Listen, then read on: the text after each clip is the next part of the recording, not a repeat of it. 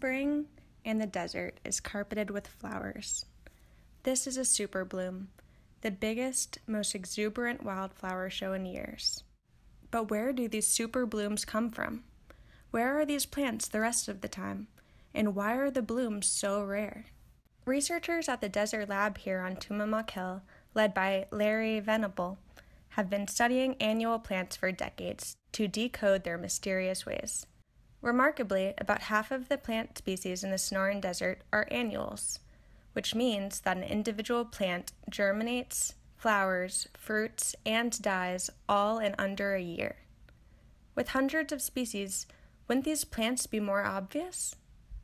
The remarkable thing about these plants is that the majority of their existence is spent as a seed, lying just below the surface of the ground, waiting for the right moment to spring to life.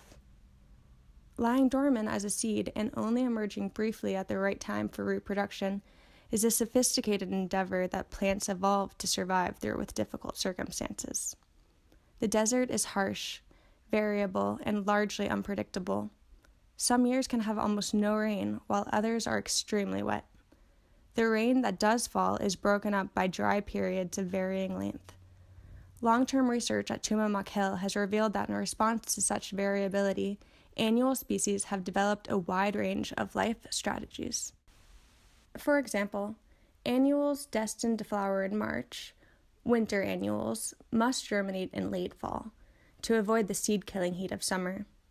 In fact, these seeds are unable to germinate without first experiencing a long exposure to high temperatures, causing them to wait until the summer monsoon has passed.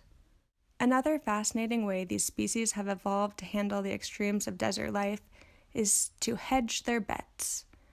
The saying, "don't put all your eggs in one basket," applies to plants too.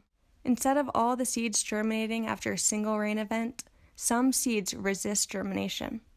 It is very possible that they have missed their chance and will never have another. Yet, if that rainfall is followed by weeks of sun and heat, the seedling will wither and die. By waiting, some seeds have another chance at life. Betting on the variability of the desert rather than going for broke is yet another ticket success for desert annual plants.